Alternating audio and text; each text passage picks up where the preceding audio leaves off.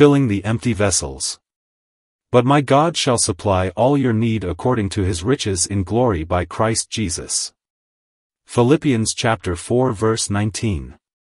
Very beautiful, to my mind, is the sight of Paul the aged confined in his prison at Rome, likely, by and by, to be put to death, but calm, quiet, peaceful and joyful.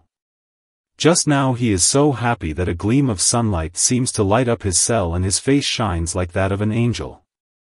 He is exceedingly delighted because he has been, in his deep poverty, kindly remembered by the little church at Philippi, for they have sent him a contribution. See how cheerful the man is. I was about to say, how contented, but I drop the word because it falls far short of the mark. He is far more happy than Caesar overhead in the palace. He is charmed with the love which has sent him this relief.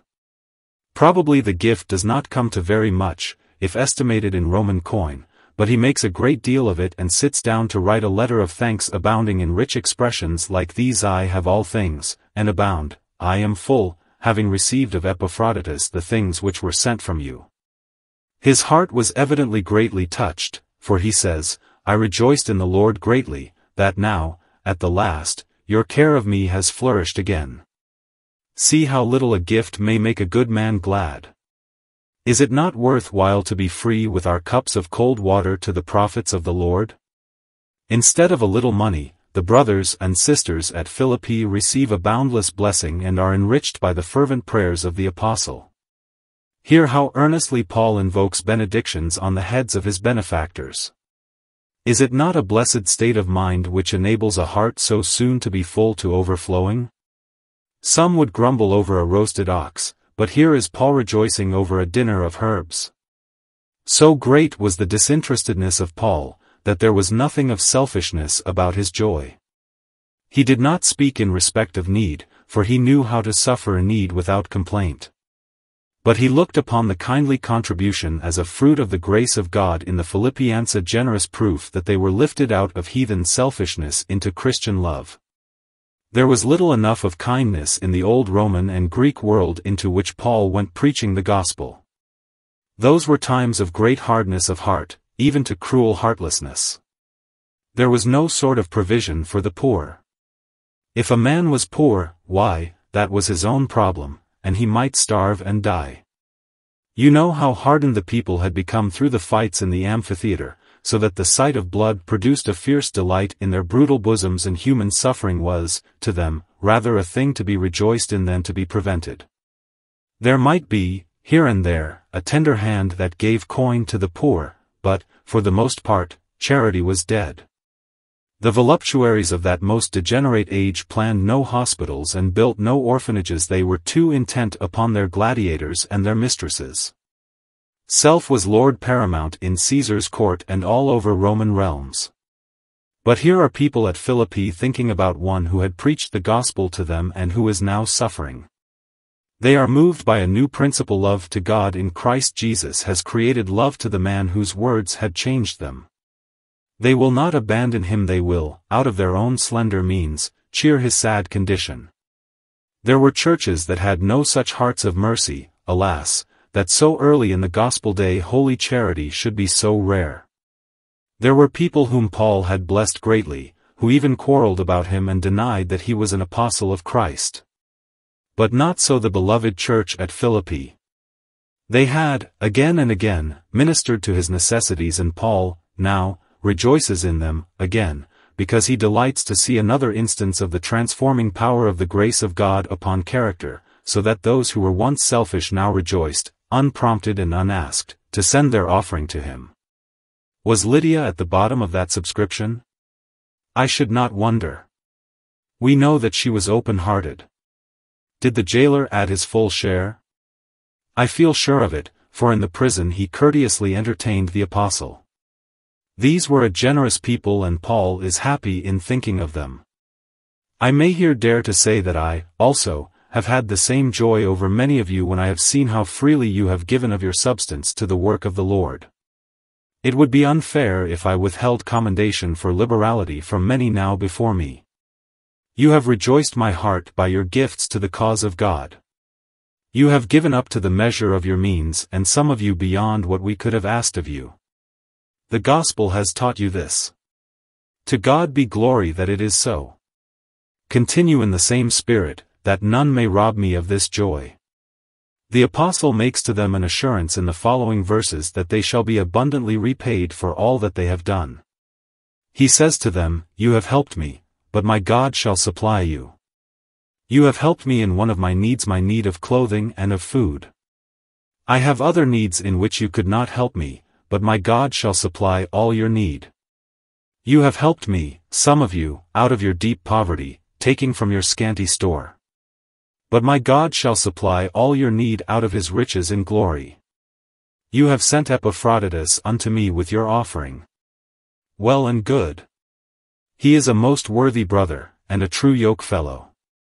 And for all that, God shall send a better messenger to you, for he shall supply all your needs by Christ Jesus." He seems to me to make a parallel of his needs with theirs, and of his supplies from them with their supplies from the Lord. He would seem to say, just as God has, through you, filled me up, so shall he, by Christ, fill you up. That is a translation of the Greek which most nearly touches the meaning, "My God shall fill up all your need according to his riches in glory by Christ Jesus." Will you allow me to make a break, here, for one instant? I read you, just now, the story of the prophet's widow whose children were about to be taken for a debt, and how the oil was multiplied in the vessels which she borrowed until there was enough to discharge the debt, and sufficient surplus for herself and children to live upon. Now, kindly take that picture and join it on to this, and we have here, first, the empty vessels. Set them out in a row, all your need. Secondly, who will fill them up? My God shall fill up all your need. Thirdly, after what fashion will he do it? According to his riches in glory. Fourthly, by what means will he do it? By Christ Jesus. Keep the widow and the vessels before you, and let us see the miracle worked over, again, on a grand scale in our own houses and hearts. May the Holy Spirit make the sight refreshing to our faith. So, then, we will begin our discourse this evening by asking you to set out the empty vessels. My God shall supply all your need. Bring forth your vessels, even empty vessels. All your need. I do not suppose that you are under any great obligation to go out, tonight, and borrow other people's needs, for you have enough of your own at home, needs many and varied. Very well, set them out. Hide none of them away, but put them down, one after another, in a long row, all of them. There are needs for your body, needs for your soul. There are needs for yourselves, needs for your families, needs for the present, needs for the future, needs for time, needs for eternity. There are needs for earth, needs for heaven. Your needs are as many as your moments, as many as the hairs of your head. I suppose it would be useless for me to attempt a catalogue of them, however carefully we made the list. We should have to add a host of sundries altogether unmentionable until circumstances suggested them. I could hardly tell you all my own needs, but I know that they are enormous and increasing with my years. I have needs as a man, as a husband, as a father, as a citizen, as a Christian, as a pastor, as an author. In fact, every position I take up adds to my needs. If I went through my own personal bill of requests, I could fill a document like the roll mentioned in the Old Testament, written within and without, and hardly then could I enumerate all my own demands upon the bank of heaven. But if I attempted to take all the thousands that are gathered beneath this roof and to let each man state his particular needs, where would the computation end? The sands upon the seashore are not more innumerable. Dear! We would need a library larger than the Bodleian to hold all the books which could be written of all the needs of the needy congregation now before me. Well, I am not sorry for it, for here is so much the more room for the Lord to work his miracles of bountiful grace. Sometimes, when I have been in need for the work of the orphanage and the college and such things, and these times have occurred, I do solemnly assure you that I have felt a wonderful joy in my spirit. I have watched the ebb of the funds till nearly everything has been gone, and then I have joyfully said to myself, now for it. The vessels are empty. Now I shall see the miracle of filling them. What wonders the Lord has worked for me, I cannot, now, tell you in detail, but many of you who have been my faithful helpers know how hundreds and even thousands of pounds have poured in from our great Lord in the moment of necessity. It will always be the same, for the Lord God is the same. Until the funds run low, we cannot expect to see them replenished. When they get low, then will God come and deal graciously with us. Money is, however, our smallest need. We need grace, wisdom, light and comfort, and these we shall have. All our needs are occasions for blessing. The more needs you have, the more blessing you will get. God has promised to fill up all your needs. That is, all your empty vessels will be filled, and, therefore, the more the merrier. What? The more in need the better? Yes, would have your faith believe that strange statement: your poverty shall thus be your riches, your weakness your strength, your abasement your exaltation. Your extremity shall be an opportunity that God will use to show the riches of His grace. To your utter exhaustion He will draw near with all the fullness of His inexhaustible grace, and He will replenish you till your cup runs over. He will fill up all your empty vessels. Be not slow to fetch them out from holes and corners and place them before the Lord, however many they may be. Weep not over the empty jars, but place them out in rows in full expectation of their being filled to the brim. These empty vessels of yours are, some of them, I have no doubt, very large, and they even grow larger. Most of our needs grow upon us. You still pray, "Give us this day our daily bread," but the one loaf which was a large answer to the prayer when you were single, would not go far at your table. Now the loaves vanish like snow in the sun. You needed faith 50 years ago, but you need more now, do you not? You have more infirmities and, perhaps, more trials than in your younger days. I know that, apart from my loving Lord, I am much more needy, now, than I ever was before. Whatever a man requires in the things of God, usually the older he grows and the more experience he has, the more he needs, and the more of it he needs. He needs more love than he had when he was younger, more patience, more resignation, more humility, more charity, more wisdom, more holiness. He desires more faith and a brighter hope.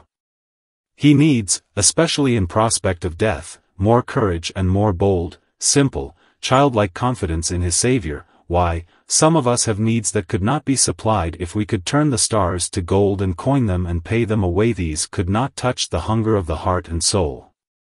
The world, itself, would be but a mouthful for our spirit's necessity, a drop in a bucket.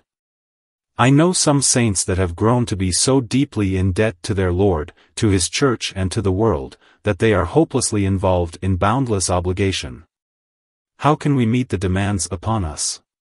Our responsibilities are overwhelming. All that some of us have made by our lifelong trading is a bigger stock of needs than we ever had before. The vacuum within our spirit expands and enlarges, and we cry out, more knowledge of the Scriptures. More of Christ. More of grace. More of God. More of the Holy Spirit.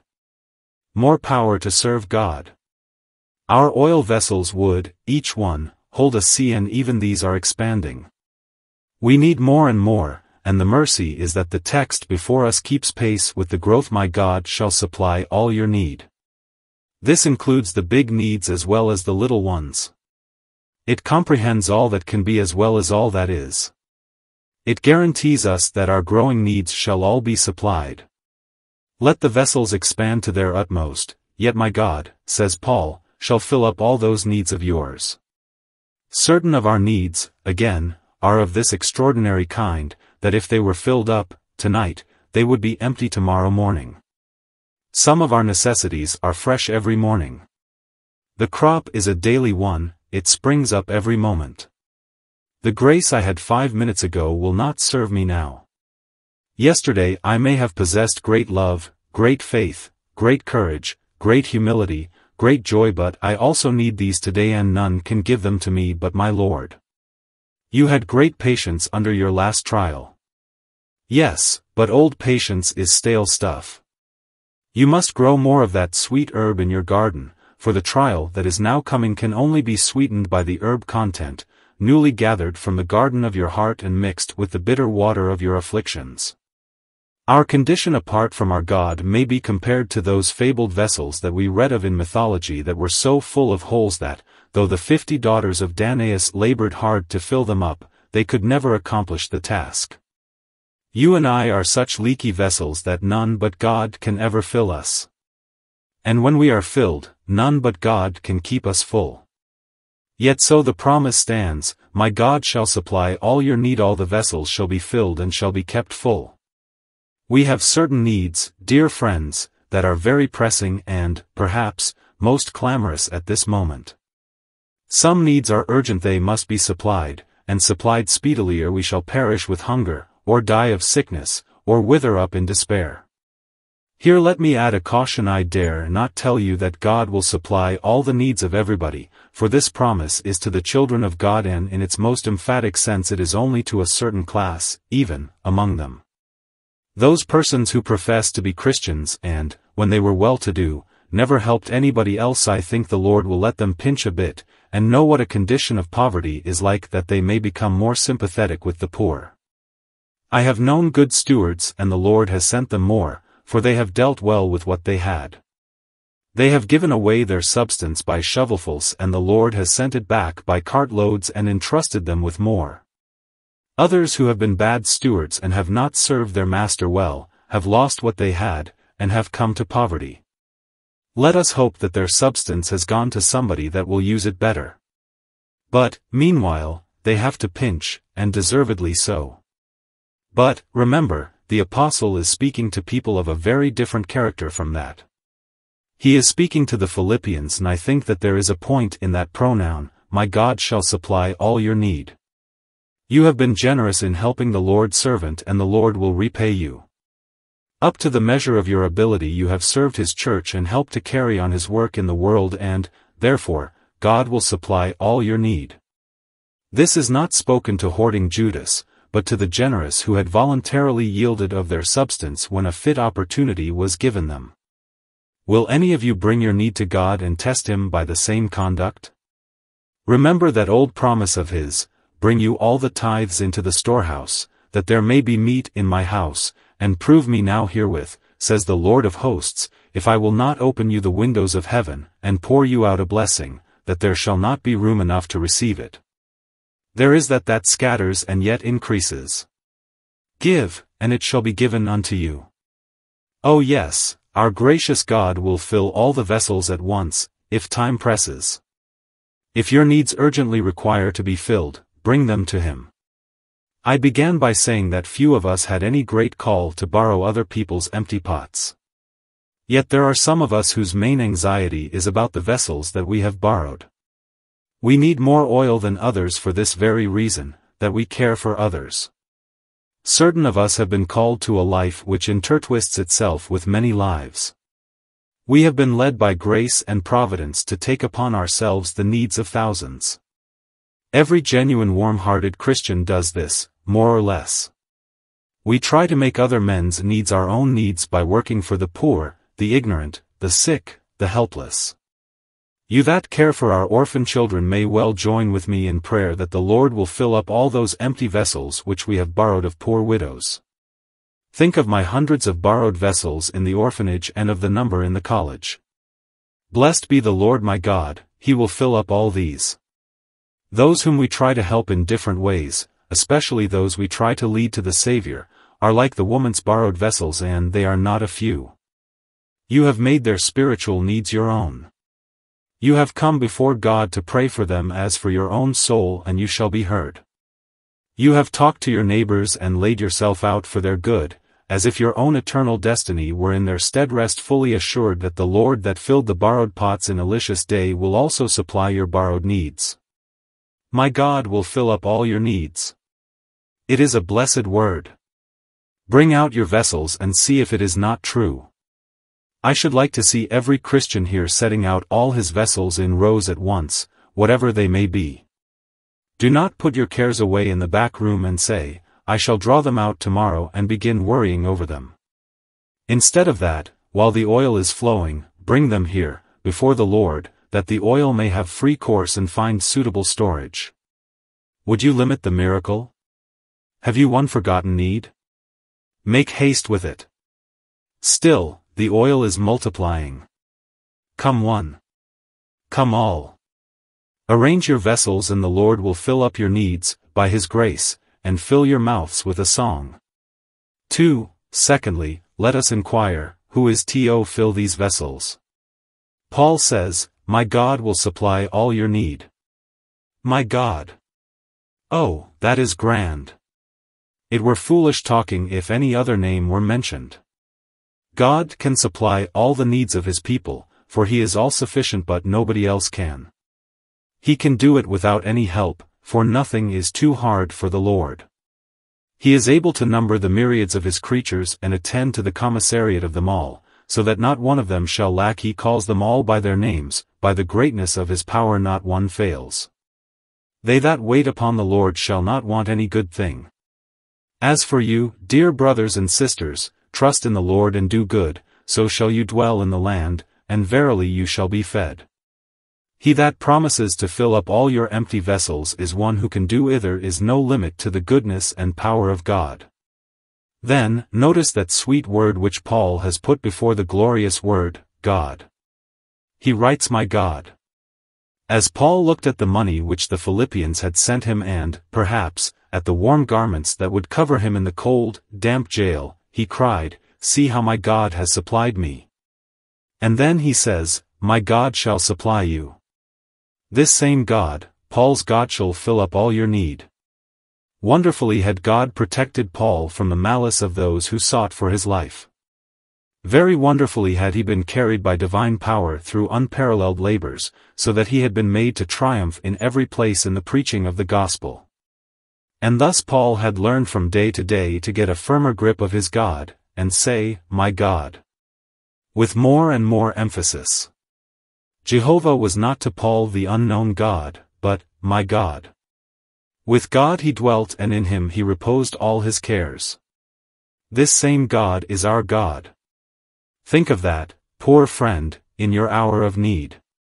Think of that, you afflicted widow woman, you have Paul's God to go to. Think of that, dear child of God in trouble, you have the same God as Paul had, and He is as much yours as He was Paul's. His arm has not waxed short, neither has His heart grown hard towards any of His children. My God, says Paul, who is also your God, will supply all your need. Who is this God that will supply all our needs? Paul's God, remember, was and is the God of providence. And what a wonderful God He is. We speak as if we were some very important part of the universe, but really, what are we? Our little island can scarcely be found upon the globe till you hunt long for it. What a tiny speck this congregation must be. But God supplies the needs of all the millions of mankind. Mankind, I said, but I ought to have included all the other creatures, to the myriads of herring in the sea, the multitudes of birds that sometimes darken the sun in their migrations, the countless armies of worms and insects, strangely supplied, we know not how. And yet, your heavenly Father feeds them. Is that all the sphere of His providence? No, far from it. I suppose that this round world of ours is but one apple in the orchard of creation, one grain of dust in the corner of God's great palace. But all yon orbs, with all the living things that may be peopling every star, He supplies. And how? He opens His hand and supplies the need of every living thing. See how easy to Him is this universal provision. He does but open His hand and it is done. This is the God that will supply all your need. He calls the stars by name. He leads out Arcturus with his sons. He loosens the bands of Orion. He does great things without number, and shall He not feed and clothe you, O you of little faith? Yes, be you sure of this, the God of providence shall supply all your needs for this life and its surroundings. If that suffice you not, let me remind you that this God is the God of grace, for Paul, above all men, counted divine grace to be his treasure. His God was the God of grace. Chiefly He is the God who gave His Son to bleed and die for men. Oh, stand at Calvary and see God's great sacrifice, the gift of His only begotten Son. And when you have marked the wounds of the well-beloved and seen Jesus die, answer me this: he that spared not his own Son, but freely delivered him up for us all, how shall he not, with him, also freely give us all things? What will he deny us who has given up the best jewel that he had, the glorious one that heaven could not match? There was never the likes of Jesus, and yet he bowed his head to die on our behalf. Oh, my dear, dear friends, if you are anxious, tonight, and vexed with many cares, do think of that. It is the God and Father of our Lord and Savior Jesus Christ who says that he will fill up all your need. Do you doubt him? Can you? Dare you distrust him? Now, take a flight above this present cloudland and behold the God of heaven. Think of what God is up yonder. Beyond this lower sky. Up where eternal ages roll. Where solid pleasures never die. And fruits immortal feast the soul. Behold the splendor of God. Gold in heaven is of no account. The streets of that city are all of pure gold like unto transparent glass. The riches and the merchandise of nations are but as rags and rottenness compared with the most common utensils of God's great house above. There they possess inexhaustible treasures and everything that is precious, for the walls of the New Jerusalem are described as made of 12 manner of precious stones, as if these stones were so common in Emmanuel's land that they built the walls with them.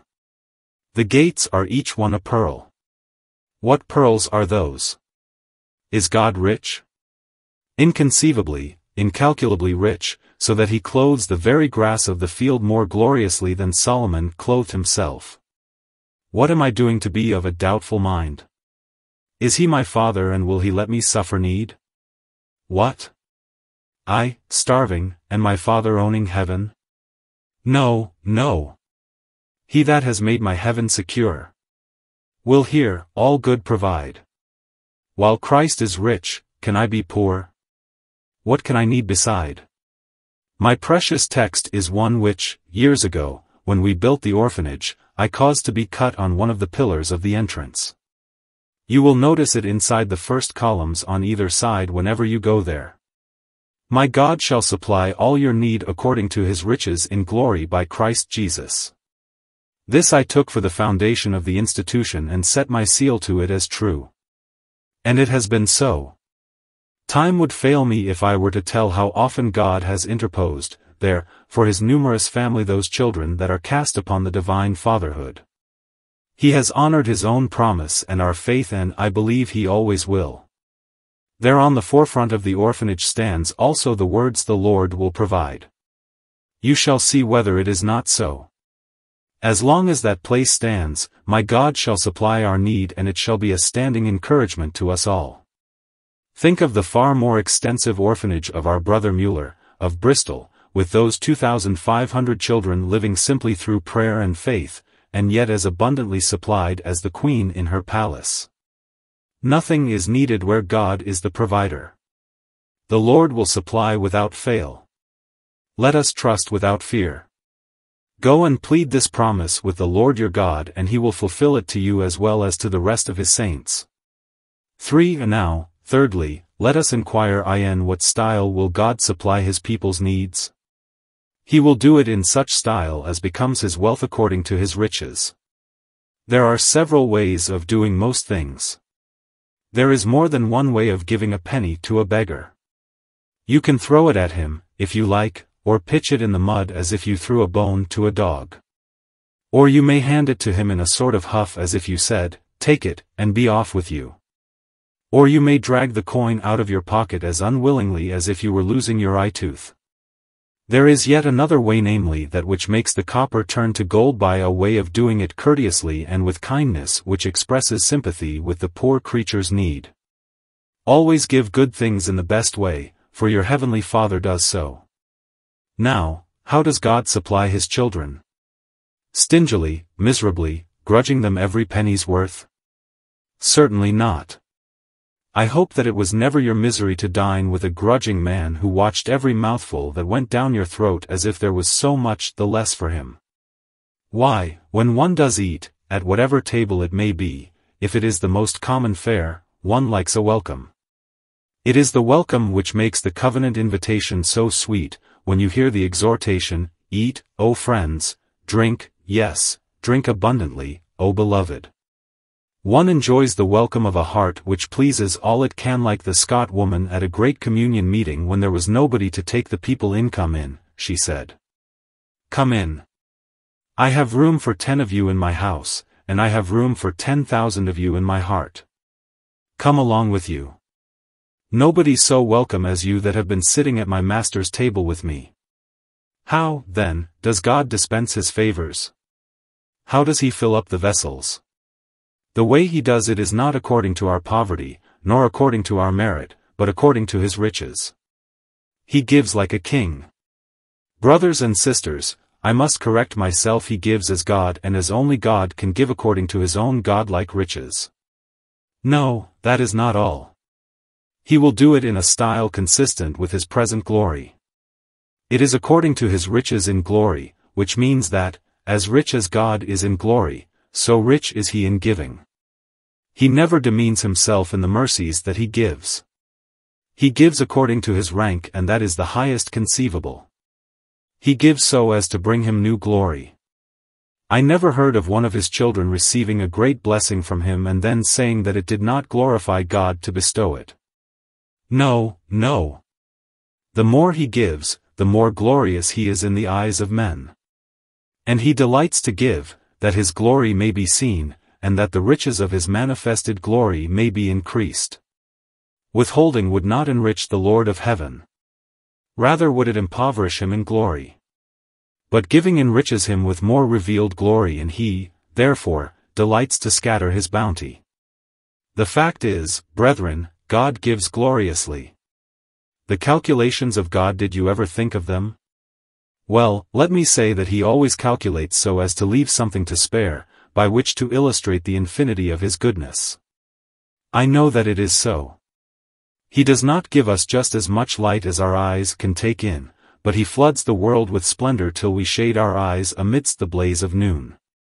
After this fashion did his only begotten Son feed the thousands when he multiplied bread and fish for them to eat.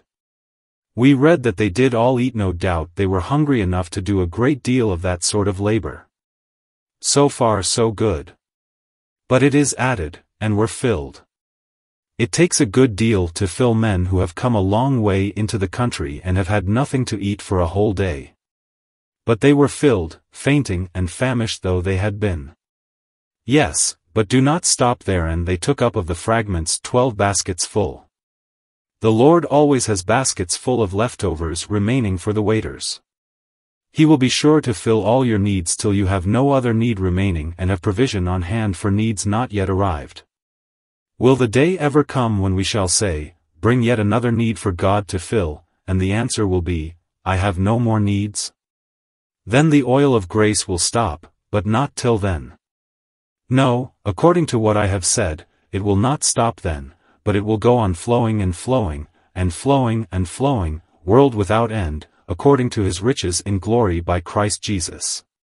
The Lord will give enough, enough for all time, enough of all, enough for all, and more than enough. There shall be no real need of any believer but what the Lord will fill it full and exceed it.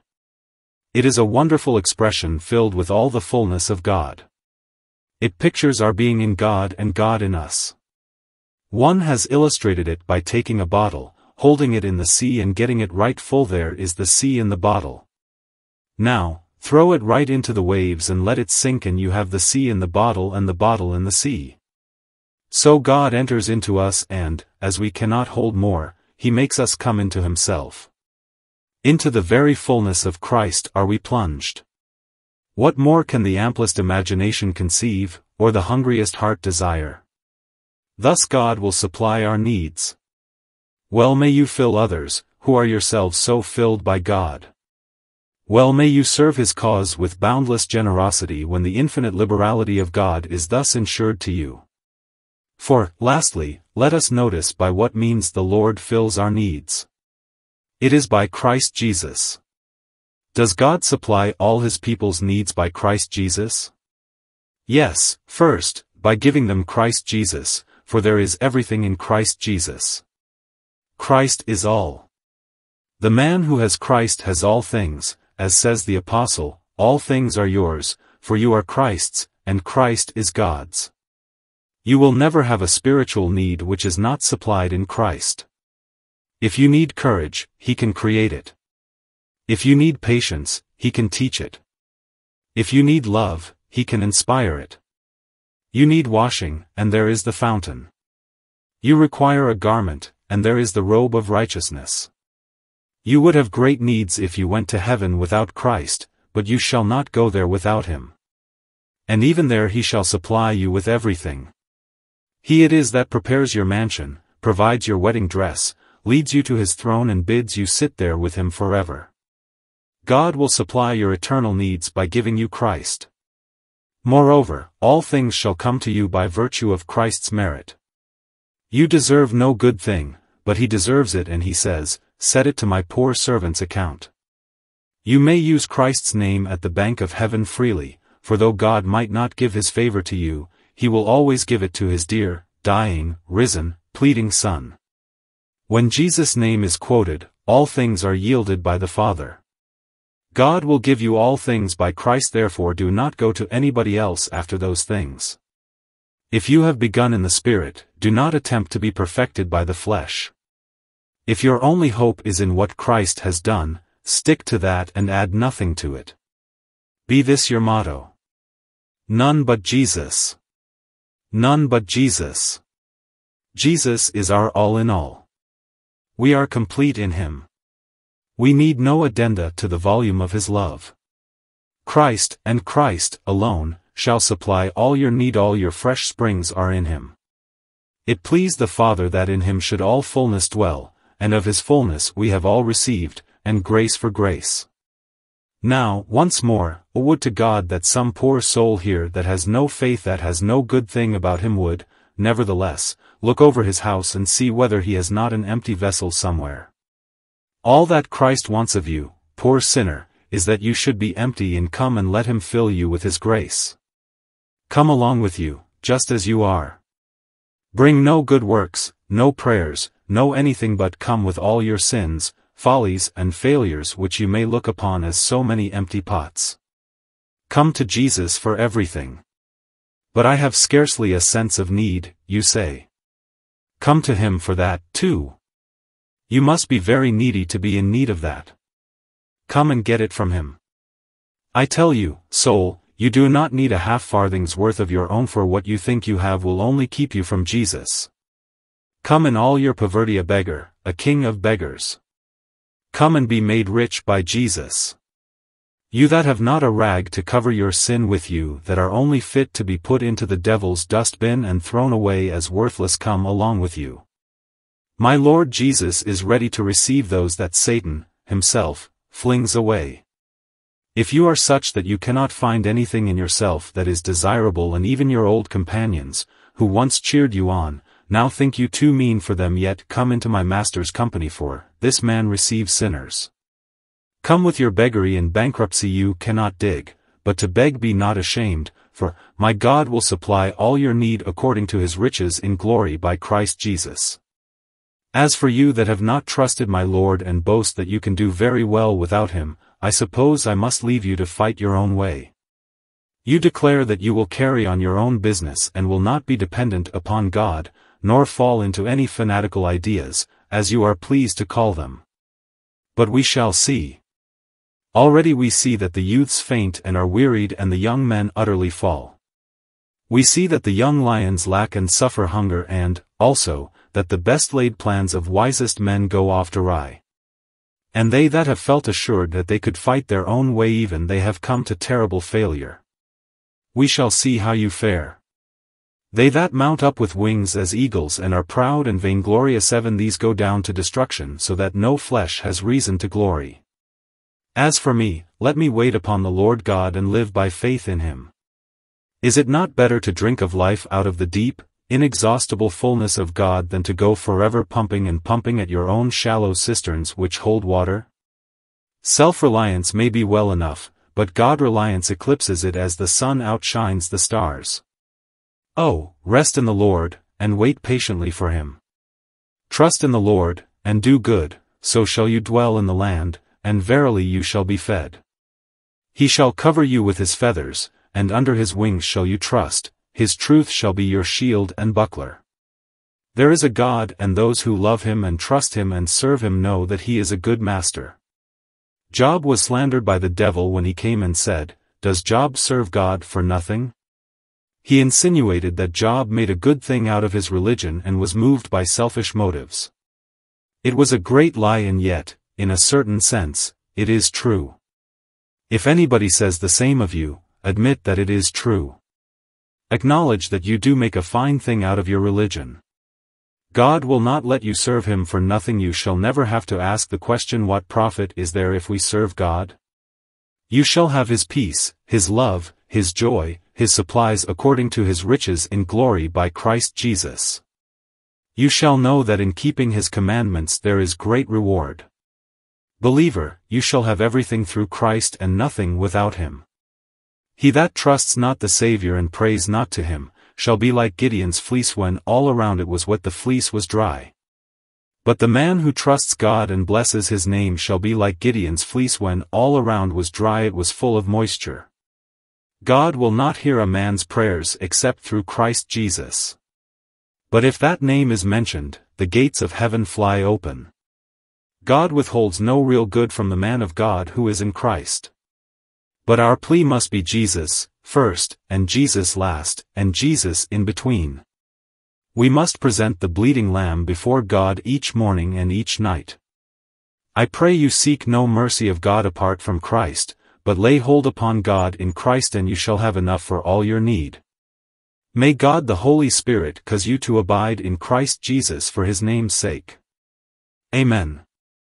Portions of Scripture read before sermon: 2 Kings chapter 4 verse 1-7 and Philippians 4. Hymns from our own hymn book 84, Song 2, 23, First Version, 708.